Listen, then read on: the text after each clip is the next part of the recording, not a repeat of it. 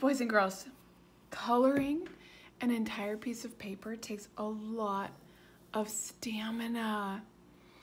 What I suggest you do, that I do with my kids all the time, is we do maybe like one of the squares and then recess. And another one of the squares, and then I did a read aloud. So feel free to, oh look, our dinner's ready. Feel free to take a break, but maybe set a goal that you will color the whole thing. Do you want to tell us about yours, Faye?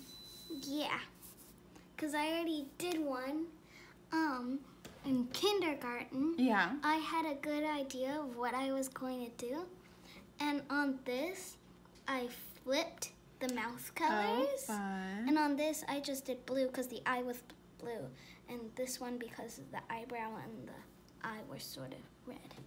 I love And then it. my hair was all these colors because they're all sort of the colors mixed together to make my hair. Yeah. And then I did a green and blue neck. I sort of did like you. I have blonde hair, so I picked, you can't really tell these are different colors, but I picked different colors. I don't think Was it those fun? I know, but they are. Did you have fun? Yeah. Good. Boys and girls, I hope you have fun. Make yours.